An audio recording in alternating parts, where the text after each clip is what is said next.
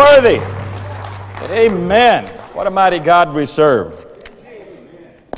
And He is worthy to be praised. And isn't it great to just be a part of what He's doing? He is working. He is moving. He is ministering in the world today. We just, I don't know if Brother Tim shared much, but we got back from our annual couples marriage retreat, and it was just phenomenal. I mean, it was just, go ahead and praise the Lord. Wasn't it glorious? I just hope you feel real bad for not being there. It was so good, you know. It really was an exceptional time in the Lord. And I tell you what, anyway, next year, you just don't want to miss it. It was a hallelujah time, to put it the best words I can. It was a genuine hallelujah time. Just see what God did and how God moved. And, you know, started to talk to the owner of the Casa del Mar afterwards. He said, if you want to come back, we sure hope you guys come back. It was great having you here. I said, your problem is the room. Is just, you know, we crammed 120 some odd, 30 people in there, and it was getting a little tight with that, and may be able to put a few more people in there. I said, I don't know if we can do that, and I have to go to 2 weeks all of a sudden all again, just because we can't get people in the room. He said, well, he said, I destroyed our church. He said, I go to church, and we're just rebuilding it. He said, it seats about 400. It should be done by next year. And I said, so maybe we can talk about that. He said, you're welcome to use the church, you know, for your meeting times. Now, I'm sure he's a good businessman. He might have a little cash attached to that, but we'll see how Christian he is once we get down there next year. Amen. But praise the Lord. Just make plans. We'll have the dates. We'll be working on those here soon as staff. We try to have those at least, you know, 8, 9 months ahead of time so people can begin to plan for it. But I was truly amazed at the turnout, at the blessing, at the glory that fell on that place, and how just, you know, just shared between our, you know, Tim Ellis, Tim Strickland, both shared as well. And they were anointed, and God just blessed it and used it. What a great time in the Lord it was. Make plans, amen. We're not about just having meetings for the sake of meetings. We're about discipling the saints, and certainly our homes are being a prototype of the church. We certainly need to have our homes manifesting the glory of God, and that's what it really gets down to. Amen. We continue about what God's doing in the world today. You ever stop to think about how just truly amazing, we talk about the church and the glorious church, how truly amazing the church really is and how unique the church is.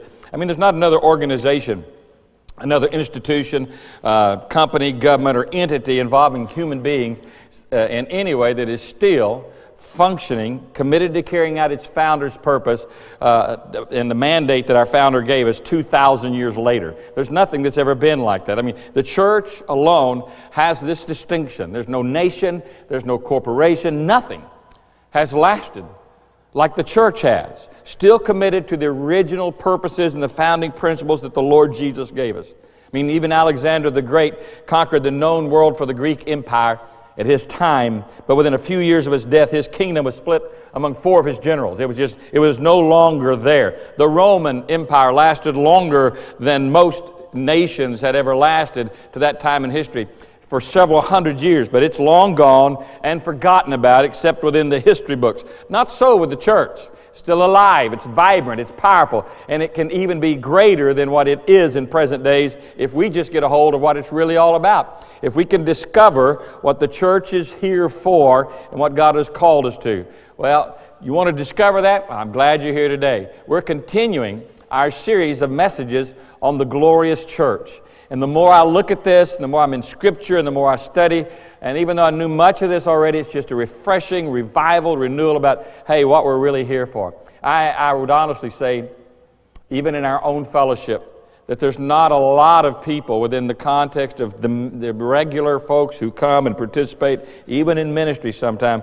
I think that we really get the true purpose of what the church is all about and why we are here and how we can function most effectively to fulfill the purpose that God has called us to. The church is a glorious institution. To put it simply today, the purpose of the church is to be the completion of the incarnation of the Lord Jesus Christ. So what do you mean? Well, we know that the Lord Jesus Christ came, and He is God. He's the Son in the Trinity. He came and put on human flesh. Born of a virgin, became a man.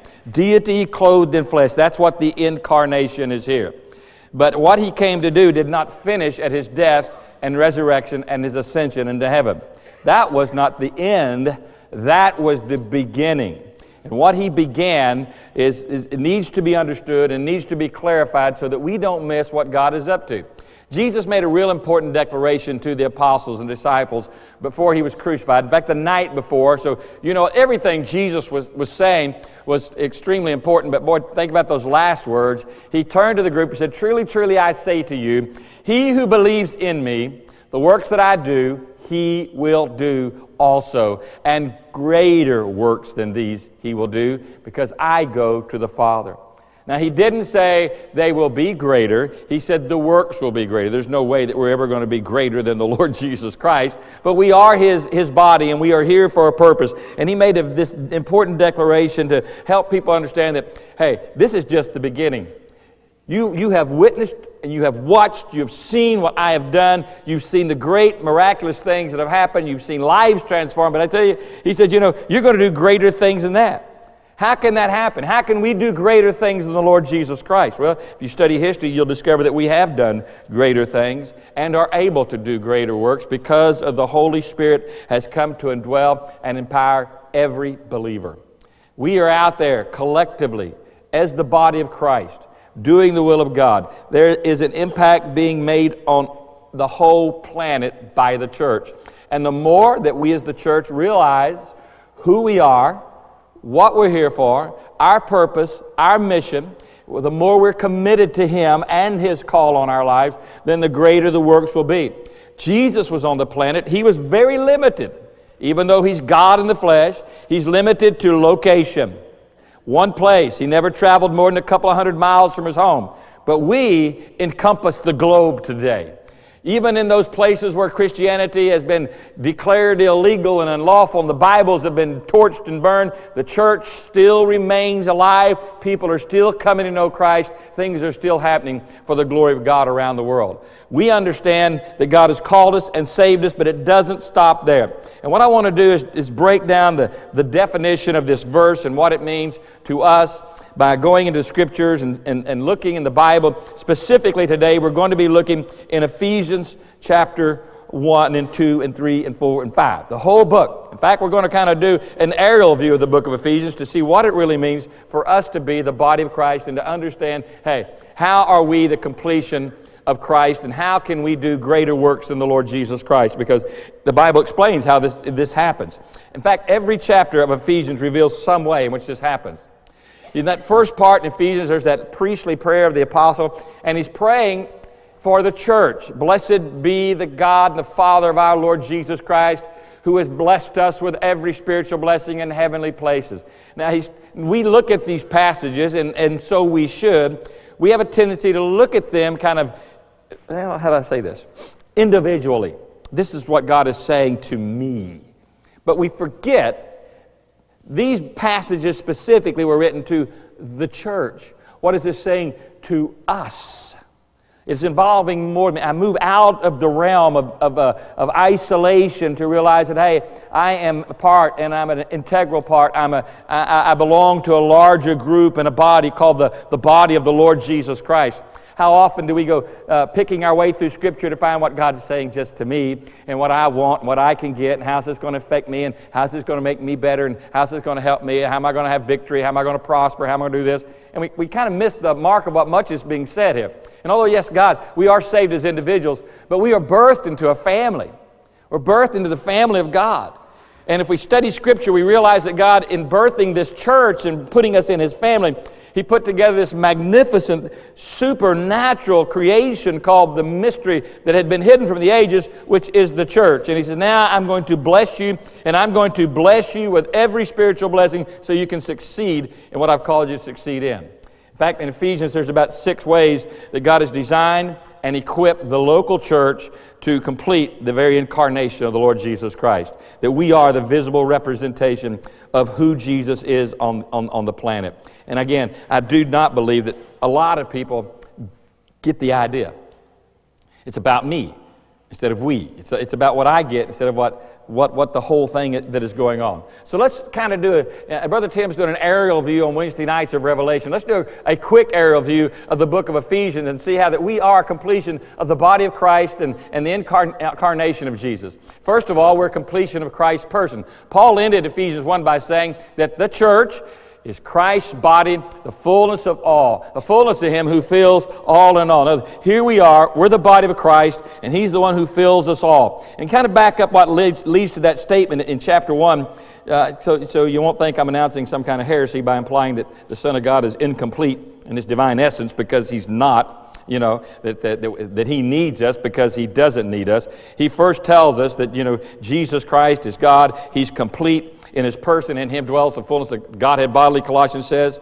And that He doesn't need us, but He has included us. And He's made us part of His body. In fact, Paul's favorite term in Scriptures, you see the Pauline epistles, is the word body. We are His body. The body's in fact, it's used more than any other word to picture the church and how it's designed to function in regard to Jesus Christ, who has ascended back to heaven. Scripture makes it clear, though He's ascended to heaven, that we are His body. That's why Paul goes on to say, listen, in Ephesians chapter 1, I pray that the eyes of your understanding of your heart may be enlightened, so you might know what is the hope of His calling and the riches of His glory, of His inheritance in the saints, the surpassing greatness of His power toward us who believe. Paul is saying that this matter of understanding the church is so phenomenal, it can be so mind-boggling that if He didn't pray for them to have understanding, they might not see the full picture of what's really going on with the body. This is a prayer that probably every pastor ought to be praying every day for his local fellowship, that we would get a grip, we would get an understanding, that we would know what the hope of the calling of God is, what are the riches of His glories toward us, the inheritance in the saints, what's the surprising greatness of His power that He's demonstrated for us, that we would understand the verse we read before about He's given us everything we need. Every spiritual blessing has been granted to the church, to us, the believers in Christ Jesus. Why does He give us every spiritual blessing? Why is Paul praying that our eyes would be open, our understanding would be increased? So we'd get on board with what God is doing. We'd understand that the church is unique, that it is a supernatural thing that God has established on the earth, and He has uniquely blessed it and tied it to Himself and linked it to His own heart. And He has given it designation, and He's given it clarity, and He's given it mission, and He's given it purpose. And most of the time we don't see that. We look at churches, well, I need to go to church because, you know, I haven't been a good boy this week, perhaps, and so I can confess my sins. Or I need to go to church because I need some inspiration for the rest of the week. Or I need to go to church because, you know, my friends are there. Or I need to go because I need a motivational lift this week. And that's our mindset. You know, it's something I do on Sunday. Man, I don't have any idea what the church is about. I don't understand it. If that's if that's the way my perception is, it's, I go, I do it, I do my thing. I'm a Christian, and that's church is part of it. That's not what the Bible teaches. The Bible stretches far beyond that when it starts talking about how that we are the very body of Christ. And in Ephesians it says we've been blessed by God with every spiritual blessing, that we ultimately are the completion of His body. We are the very presence of Jesus on the earth today. That's His design. That's what God is telling us that we are. Now, there's the full picture as He gets into Ephesians, verse 19 and 22, spell it out. When He talks about, hey, that God raised up Jesus, and now Jesus sits where? In heavenly places. He's at the right hand of the Father. And that because we are in Jesus, we have a place there as well. And then He says that now God raised Jesus up. It didn't stop there. He then put everything in subjection under Jesus. The Bible says He gave Him head over all things to the church. So Jesus has been raised by the Father, exalted to the right hand of the Father. He's now have been given to be the head over this massive body of believers, the church. And we have Jesus as a gift from God, as our head and as our Lord. And by the way, as it says before, He's the Lord over all things. That brings us back to where we started in verse 23. That the fullness of Him who fills all in all. What does that mean? And what's the understanding? Jesus is complete in God, and He completes us. And He fills us. Why? Because we are His visible representation. We are the ones who carry out the mission. We need to understand that we're here to impact just as Jesus did, impact the world around us. So you need to consider the question a little bit before you get further when it says all things are under his feet, because we look around and we kind of question that. We say, well, if all things are under Jesus' authority now, how can the world be in such a mess and doesn't realize that Jesus is head over all things? Well, the short answer is all things that Jesus is over don't acknowledge his lordship yet. But nonetheless, he's Lord over all things. He sits as Lord today. We, on the other hand, as the church, we have already acknowledged that. But one day, Paul wrote the Philippians, will come when every knee is going to bow and every tongue is going to confess to the glory of God the Father that Jesus Christ is Lord. Maybe, just maybe on that day, some of us will look back and say, oh, I get it. That's what we're doing. That's what it's all about. Why didn't you say so? No, he's Lord over all things. We go now to the world and we represent his headship, his lordship, as the body of Christ. Now, this is part of God's plan, because according to verse 22 of Ephesians there, Jesus has been appointed as head over all things to the church.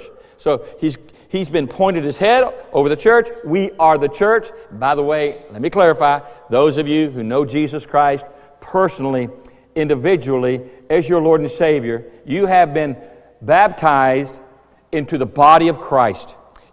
Upon salvation and regeneration, you are placed, it says in 1 Corinthians 12, into the body, baptized into the very body of Christ, and we become one with him. So now here we are, we're part of this grand body. And this is important, because even though the world at large, the all things of Ephesians there, they don't represent that all things are under his headship. They don't bow to Christ yet, but we have this responsibility to help and to teach and to instruct and to manifest that Jesus is Lord over all things. And that's what we're here for in so many ways. In fact, Peter wrote the church in 2 Peter, his second letter, he said, listen, God is patient. God is patient towards you, not wishing for anyone to perish, but for all to come to repentance. Now, we know that means that God's been patient in sending Jesus to declare that lordship over all things, where every knee bows and every tongue confess, because there are those who need to repent. Now, that day of patience is about over, I believe, all right? That day is almost upon us. But he doesn't say God is patient towards sinners there, does he? He says God is patient towards us, the church. We have a responsibility. It's a call for us to be what God's called us to be. It's a mandate for the church to understand who they are, what they've been called to, what they need to do, how they need to live their lives. So more people can be saved, obviously. But in other words, God's telling us we'd better get going on the job he's called us to do. We have a responsibility to fulfill. He's patiently waiting for the church to reach the world. That's the heartbeat there. Not for the sinner, but for the church. You need to get busy. I've been patient with you. You need to get out of your shells. You need to crawl out of the can and get out where God has called you to be. We are the church, and every one of us, and every local church, and every Christian is important to what God has called us to do. When we say that the church is to complete the person of Christ, it goes without saying that no local church can fulfill that assignment perfectly. We're not perfect, and neither is any other church. But every church has been called to be a visible expression of that universal church. Every believer is a visible expression of the life of Jesus Christ to the world that's around us. That's why the strategy of Jesus is so brilliant. I mean, you think about what he's done and what he's put together, this entity called the church. It's brilliant. Every time the church pronounces a benediction, let me go back to that. Every time the church pronounces a benediction on Sunday and sends people out in the world, Jesus goes out into the world with them and in them, to their offices, to their work sites, to the schools, all across the world, all right? Every city. If his body is there and they're going out and obeying his direction, living their lives for him, then they're seeing the visible reality of the Lord Jesus Christ. We become that image, not only as individuals, but as a collective group. It's glorious. And that's the amazing part about the church as we go through this and we see, first of all, we are the completion. It's our purpose. We are the completion of the very presence of Christ. Following that up as the completion of Christ's presence, we have his body. I mean, as Christ's body completes his person on the earth, the church also becomes the completion of his presence on the earth. I mean, they're kind of related. It's obvious wherever the body is where the person is. Amen? So, in the old days, remember, we went to school. I don't know if they do this anymore. I've got everything so electronic. We'd sit in class, and the teacher would call names, call roll. And what did you do? You'd say, present. All right? They'd know that you were there for class. Well, when the roll is called for Jesus' name in the world today, we ought to all be saying, if we're Christians, present. Because He's present in us. And He needs to be visibly seen through us. And He makes His presence known in us in a very special way. He's called us to live this very special life. In fact, we are unique. We are a new kind of temple before the Lord Jesus Christ. And if you go through the Bible in Ephesians, we take the arrow view. In 1, you see the establishment of a body with Christ as the head over it. In chapter 2, it begins to build to a climax in verses 19 through 23 when he says these words as he opens up in those verses, and they're familiar with us, so we're not going to read through all of Ephesians today. This is an overview. He starts there in Ephesians 2 with us. You were once dead in your trespasses and sin, alienated from the life of God, under the wrath of God, those verses say. So he takes us from here's the glorious church, and then he starts with how we get there and what we do. It starts with us dead in our sins. And then he moves in that chapter about the grace of God and how He's made us alive in Christ Jesus through the grace that saves us. And then he keeps moving through that passage that we now become a visible representation of the grace of God, of the kindness of God. Kind of like Exhibit A. If you're in the courtroom, they bring out the exhibits to verify the testimony that's been given. God has a testimony that Jesus Christ is changing lives. I'm Exhibit A. You're Exhibit A. Amen? Your life, your transformed life, the difference you are, the light versus the darkness, the salt versus the nothingness. You're the ones who stand as a testimony that there's a God in heaven who sent His Son to save lost people, and you're one. You've been saved and you've been redeemed and your life has been changed. Then it brings us that classic statement of God's grace. You're saved by grace through faith, not of yourself, lest any man should boast. It's the work of the grace of God. Amen? And those are glorious passages. There's that beautiful statement. But then he says, all believers now are one new body.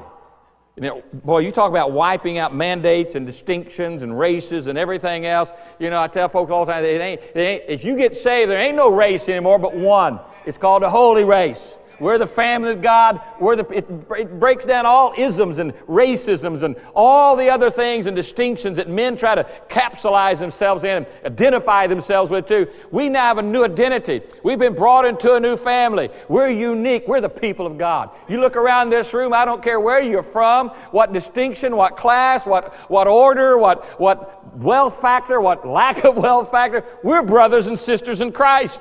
We're the family of God. Somebody ought to praise the Lord on that. That's the holy family of God.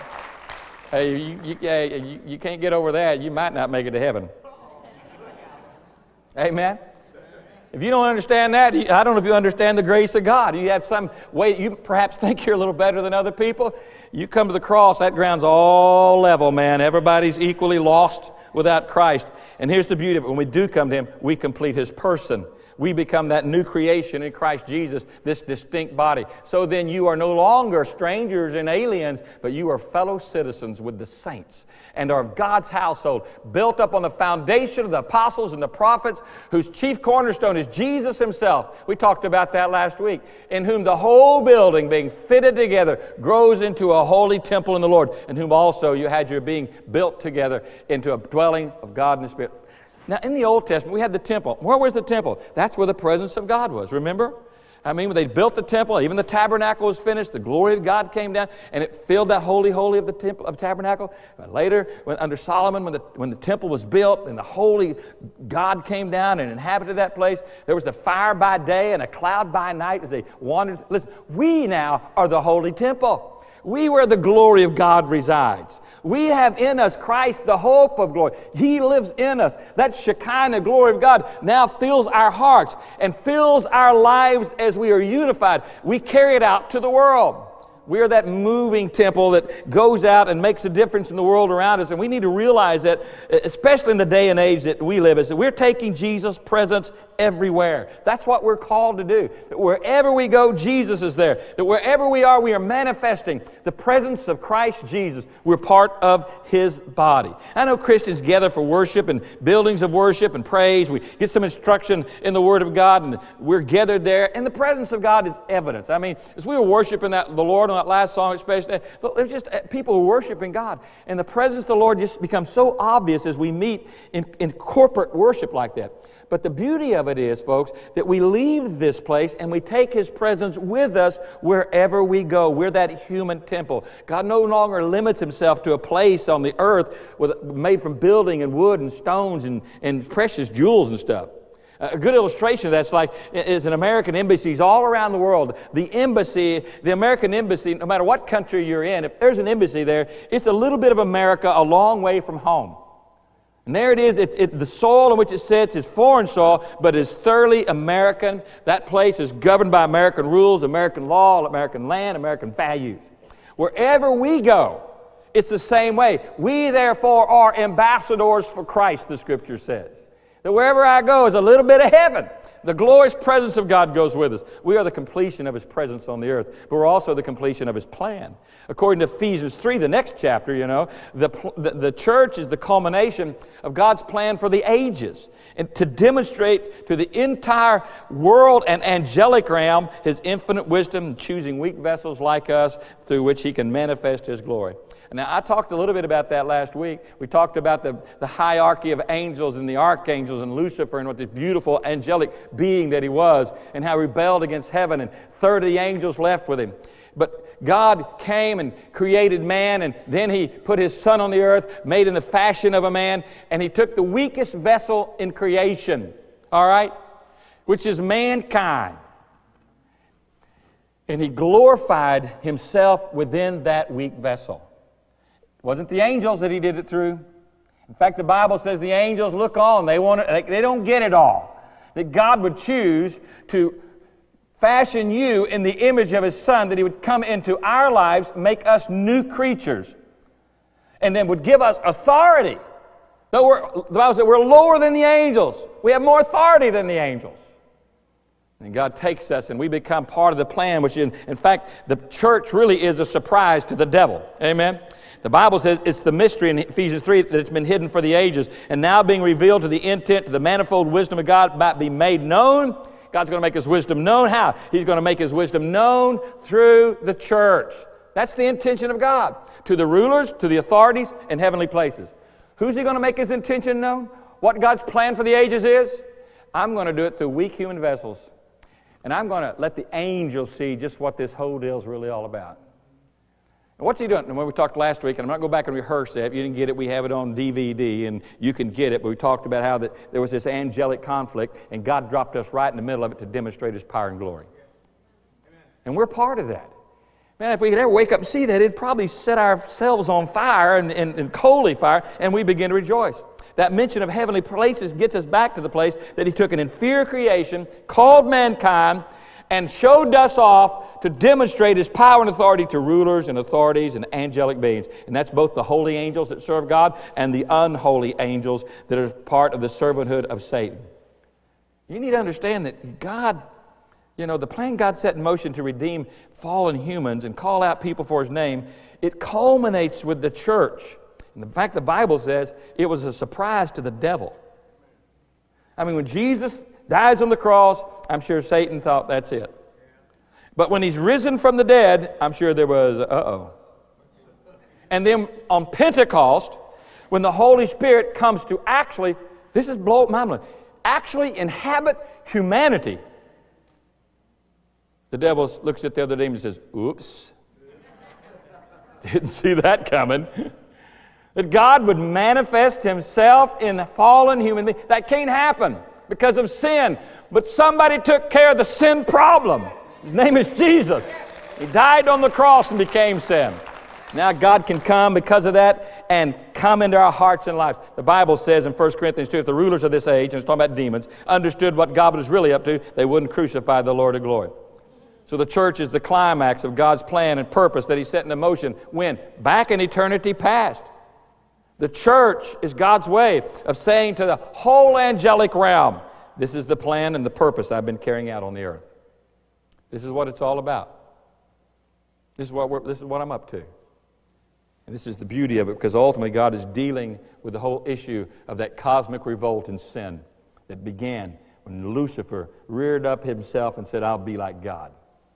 That's what started that. But this is how God answers that and brings upon His own Son to deal with this massive cosmic problem called sin and rebellion and pride.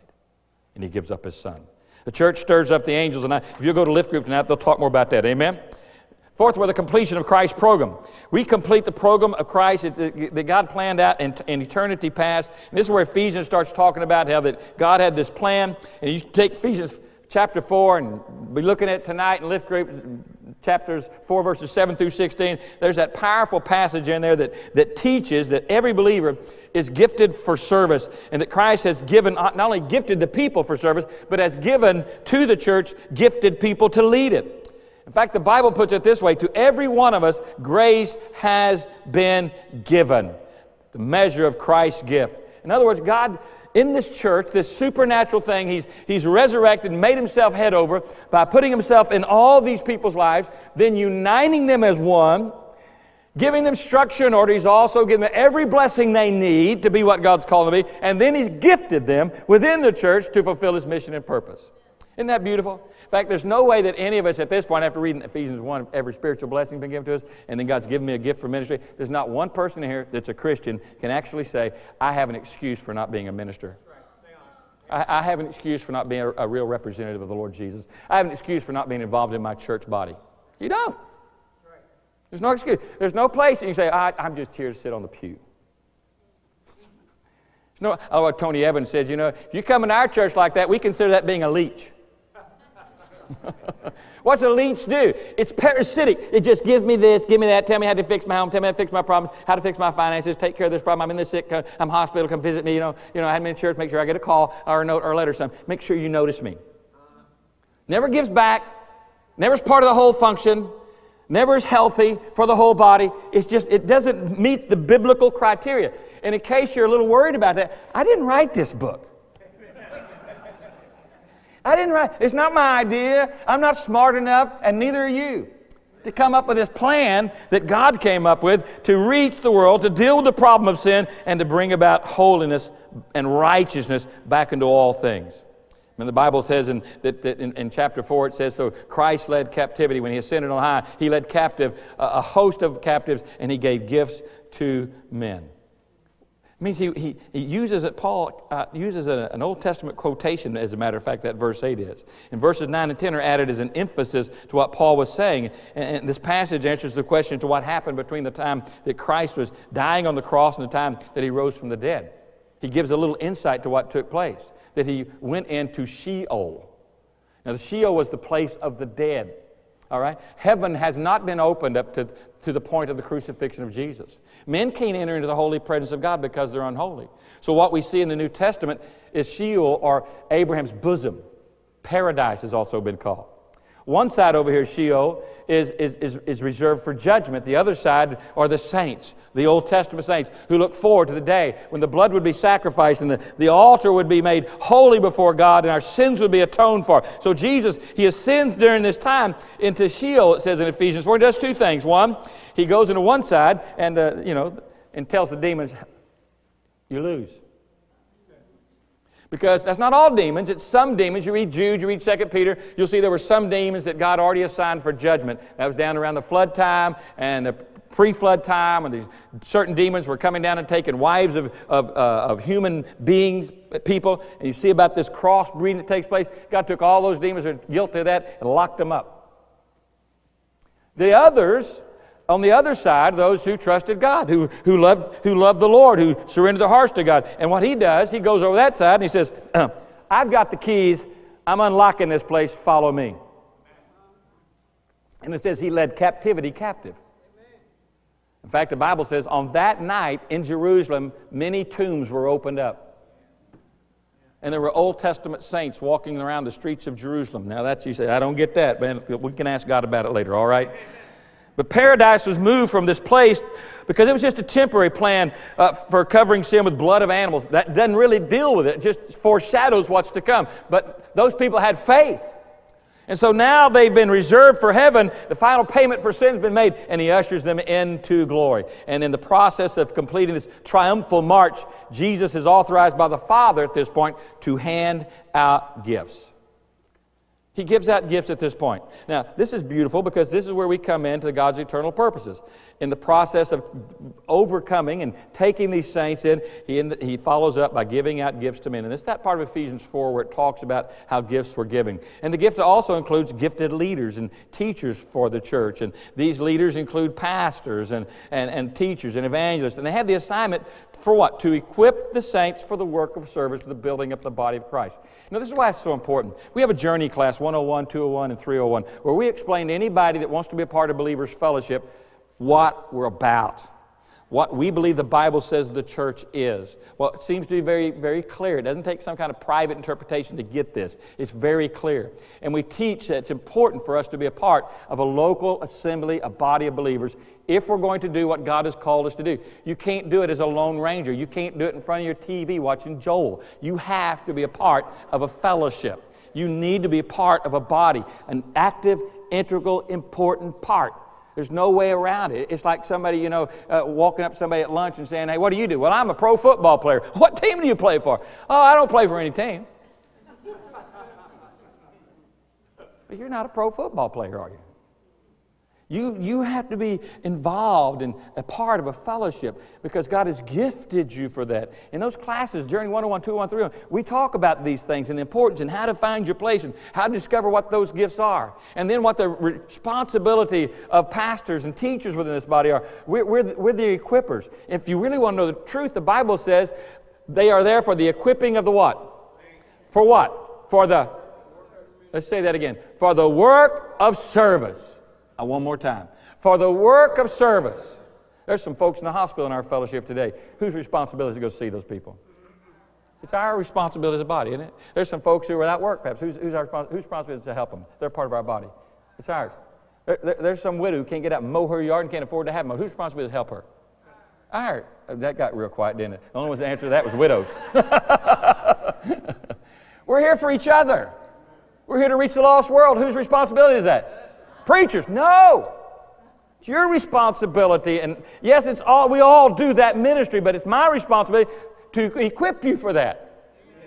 That's why we have conferences. That's why we have lift group. That's why we have discipleship. That's why we have 101, 201, 301. We do all these things to equip you. And you know what we do, though? We come to church and we flip open the bulletin like it's a menu. I don't want to go to that. I don't need that. I don't like that. I got a football game. And you know what we do? We say, I can't do that because we have volleyball at our house, and we got Boy Scouts here, and we got Girl Scouts here, and we got baseball here. Hey, if you put all those things before the church, that organization that you're a part of, Boy Scouts, Girl Scouts, brownies, and fudge cakes or whatever they are, they're not going to be here 100 years from now, 1,000 years from now. We are. The Kiwanis ain't going to make it through the cycle of fire. Near the Rotary, the Lions, or the Masons. It's the church. There's not one organization that you're a part of. You may be part of a bunch of them. And I'm not saying they're not good organizations, but they should never take priority over the church. That's worth praising the Lord over. Ever. But we're playing Klein Oak. Join me. I'm facing the forces of hell. Amen. Amen. We got a lot bigger scrimmage going on. A lot bigger front line working for us too. Amen. As the body of Christ. I know this isn't popular, but it's true.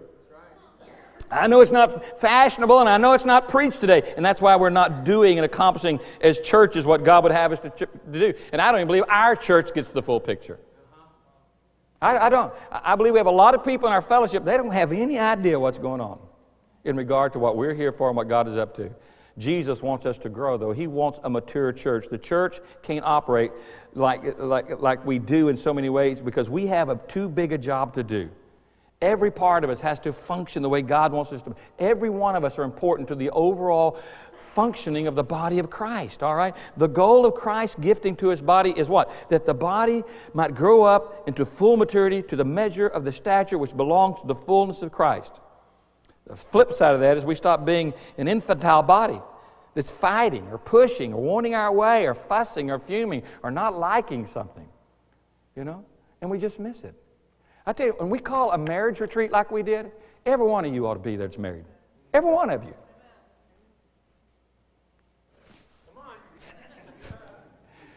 Don't worry, you're forgiven, but you can be there next year. Amen. And you can bring somebody with you. And you can see transformed lives all happening all around you.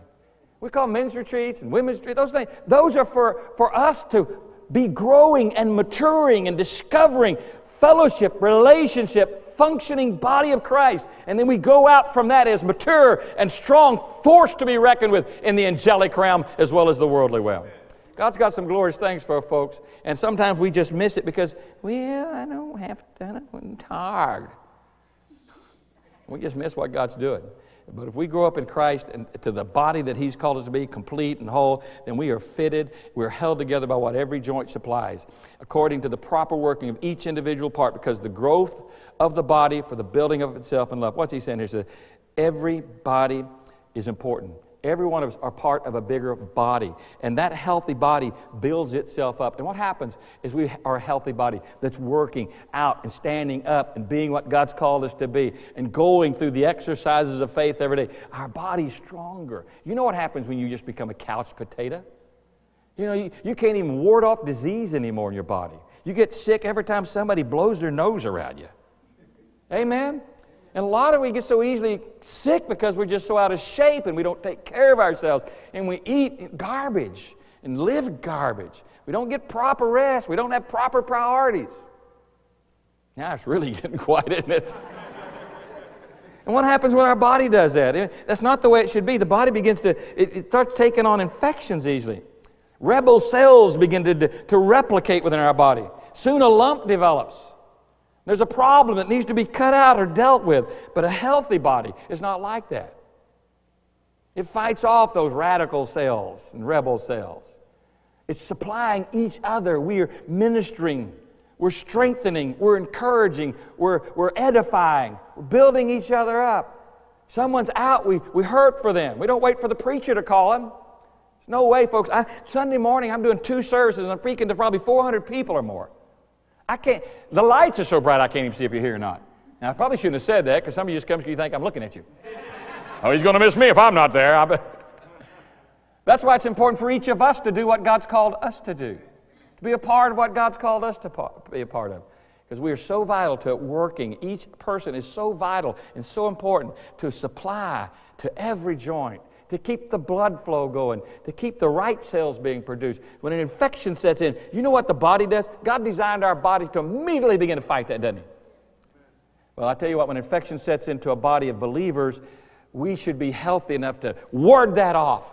Stand strong, be united, so we're not always over here fussing and fighting. We are obviously the completion of the body of Christ, but not only of His program, but we become a portrait to the world, an image that the world can see of this great and this awesome God that we have. He's entrusted us, the church, with this all-encompassing plan He's given us, and the privilege of completing the work of the Lord Jesus Christ. That's an honor. That's a high calling that we've been called to. We shouldn't look at church as something we have to go do. I'm tired. I go to church. I guess I better do church, so I won't feel bad today. It just ruined the football game for me if I feel bad. Church is what we are. You know, Paul discussed the relationship between wives and husbands in Ephesians. He had a lot larger purpose in mind when he talked about the mystery of one flesh, this mystery of a one flesh relationship, husband-wife, which we spent a lot of time talking about this week. He said, but I'm speaking in reference to Christ and the church. He says it's important for a husband and wife to understand the unity and the harmony that they've been called to, that they're no longer two, they're one. He said, but how much more so for the church to realize that? We spent a lot of time this weekend talking about the plurality of our relationship as male and female. But the Bible says God made man in His image, male and female. In other words, you're not, as a man, complete without that wife there in regard to God's working in your life. You've taken a wife, you're going to be incomplete if you don't know how to relate to her. and how you to nourish her and strengthen her. As a woman, if you have a husband, you're incomplete if you're not learning how to relate to him and minister to him and encourage him to obedience to Christ. So also is the church, that same kind of functioning plurality of people. It said God made man in His image, male and female. Don't miss the context. What does it mean to be made in God's image? Male and female. We can't work without each other. The whole humankind quits operating if we move to homosexuality. No babies. No functioning purpose. He didn't make them male and male, Adam and Steve. Made them male and female. So homosexuality is completely out of the order of what God intends. Completely against the image of God. He made them male and female. If we're going to succeed, we need to learn who we are, but also within the body of Christ. We have a distorted picture, I think the world gets so often, even a much distorted picture of marriage, because we know that what the Bible tells in a relationship, how a man and a wife are supposed to relate to each other. And that's that section of Ephesians, a part of the aerial view, where he likens the relationship of a husband and wife to Christ and the bride, which is given to the church, that the wife is responsible for that righteousness and submission in her life, to submitting to her husband's leadership, just the way Christ submits to the leadership of the church of the Lord Jesus Christ. And the husband responsibility, it's equally cumbersome, because we are so independent and so selfish. Just as a woman might not want to submit to her husband, a man doesn't want to do this. Love and cherish and be selfless and sacrificial. We both have tremendous responsibilities to fulfill. But also, he says, I'm relating to something much bigger than this. I'm talking about the church of the Lord Jesus Christ. How much greater can you be when you learn how to operate with each other? He wrote these words, though, as he wraps it all up finally. In this aerial view, be strong in the Lord, the strength of His might. Put on the full armor of God so you'll be able to stand against the schemes of the devil. For our struggles are not against flesh and blood, but against rulers, against the powers, against the world forces of the darkness, against the spiritual forces of wickedness in heavenly places. He says, listen, we are in a big arena. Get back to the conflict we talked about last week. There's a spiritual conflict going on. There's something bigger than what most of us even can begin to comprehend. God is invoking His righteousness into the cosmos. He's come on to the scene to show what His holiness is like and what His power is like and what His awesome sovereignty is like. And so He's taken weak, fallen humans and moved into their very being by sending His Son to make a way for that to happen. And we now become possessed by deity, the very power of God. And then we become united. The Bible says after He raised Him up, He put Him as head over all of us. So we are united as one giant family and body, army. All those pictures are given. And then He gives us everything we need to stand within the context of this conflict, because greater is He that's in us than he that's in the world. We are told to stand firm. And it's repeated twice in verse 13 and 14 of that chapter in Ephesians. It says, stand firm, stand on the ground God put you in. He didn't say, put on the whole armor of God and go fight a fight. No, you get dressed, you stand. In fact, it's important that when you get dressed and you put on the armor to stand, because we're not out there going to fight. We fight, but we're not fighting for a victory. I think so a lot of people think, we'll fight. No, we have victory.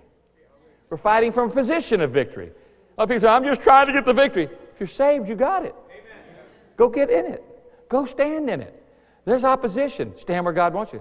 How does the local church equip the members, the saints, to stand firm, to complete Christ's victory? By enabling the church to use the army that God's provided.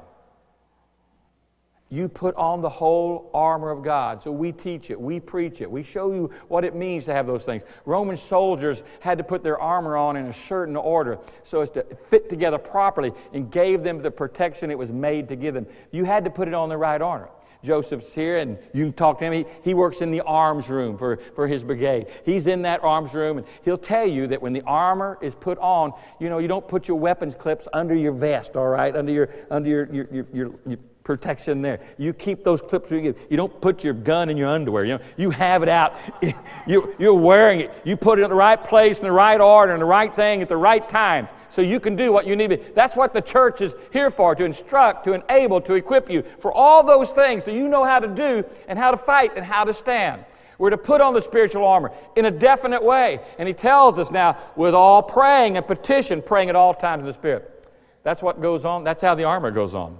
And that's how I stand firm, because it all comes back to this. Once the armor is all on, what do? You stand firm praying. Why I pray? Because that's where the battle is.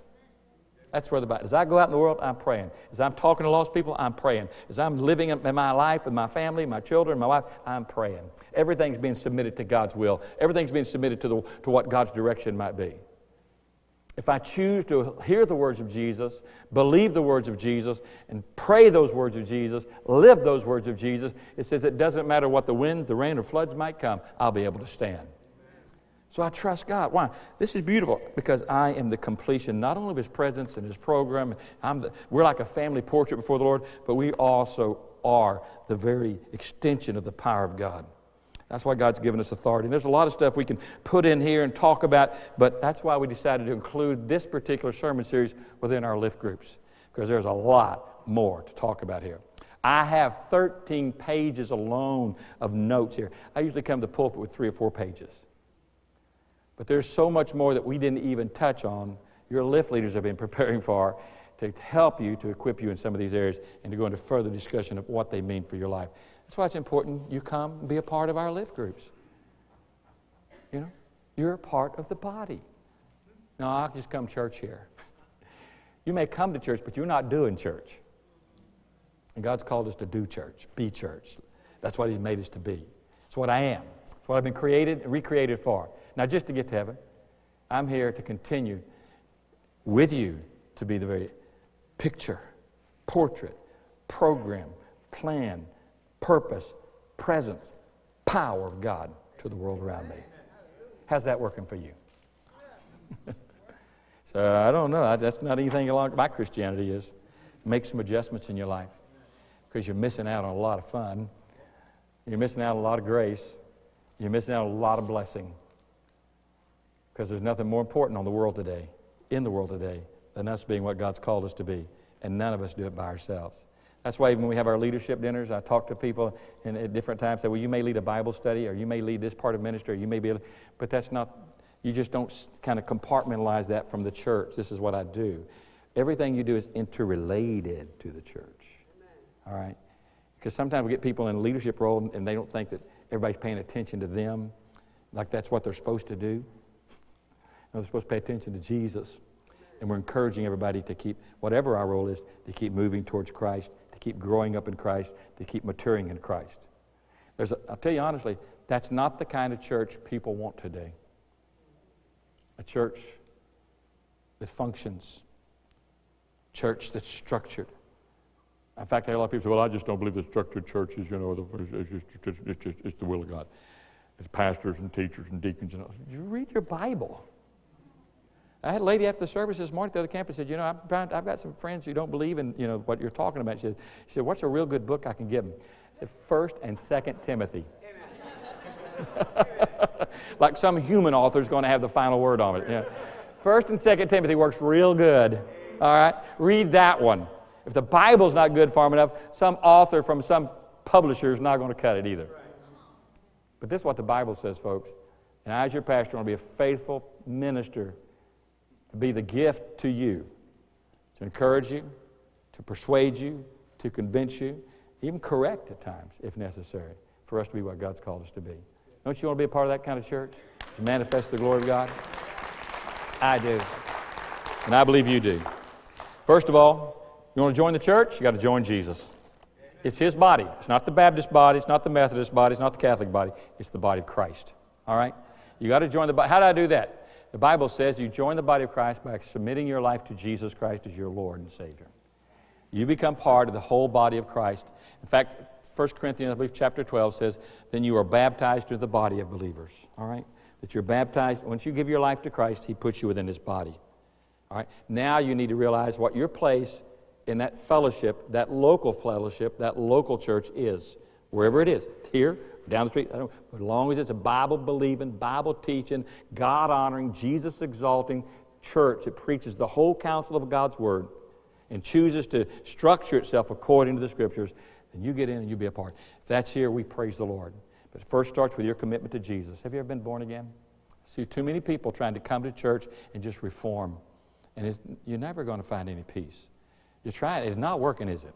It'll never work. Because you have to submit your heart to Jesus Christ as your Lord and Savior. And that starts with a surrendered heart. I say, well, what's the prayer? It's an attitude before it's ever a prayer. It's a faith. It's a commitment to Christ before it's ever expressed. The Bible says you believe in your heart that God has raised Jesus from the dead. And then it goes on to say, then you can confess with your mouth what has happened in your heart by confessing Jesus is Lord over me. Then you get to be a part of that whole body that is exposing to the world around us that Jesus is Lord over all things, including us, and we stand as an exhibit of it. Give your life to Jesus today. If you're not part of a local church, a real part of it, and find out where that is. If it's here, then come, join, be a part of what God's doing. Saying, I need to be a part of a church that really preaches the truth and standing for truth. There's some out there, believe it or not, amen? A lot that aren't, but there are a lot that are.